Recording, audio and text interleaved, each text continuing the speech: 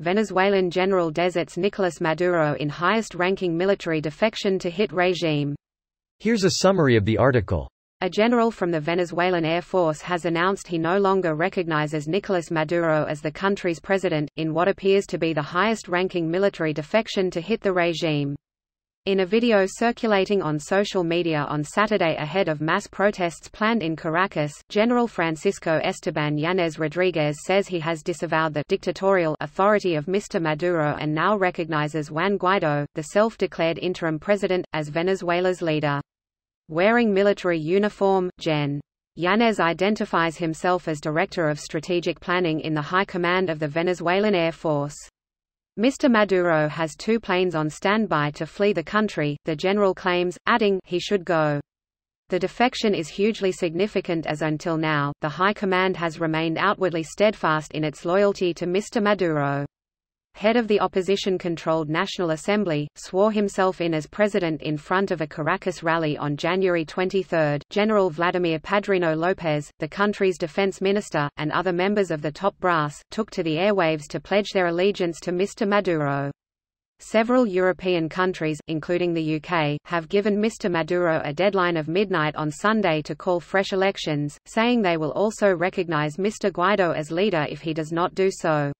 This post received a score of 18,851, with an upvote ratio of 92%. Here are the top comments in response to this article.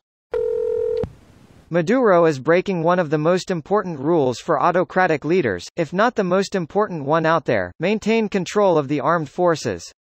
If you lose it, the whole edifice will start to crumble in a moment's notice. And I'm sure Maduro is very aware of this, and desperately wants to retain the loyalty of the forces.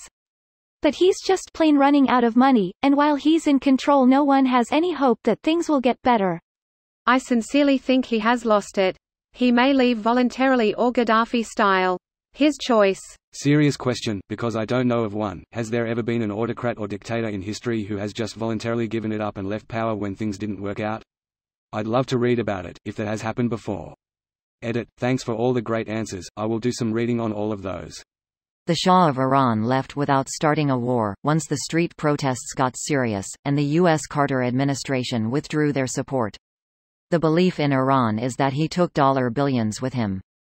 In any case, he took a lot of money and left Iran to the mullahs. He left Iran to the protesters, and in the ensuing power struggle, which was rather non-violent, the mullahs came out on top. Greater than and in the ensuing power struggle, which was rather non-violent, the mullahs came out on top. The base of the revolution was Islamic, the most important figure was Khomeini. It's the same thing as Egypt. The revolution had 1,000 factions. Being just a little bigger than any individual group means you come out on top, but don't be fooled into thinking they were the ones behind the whole thing.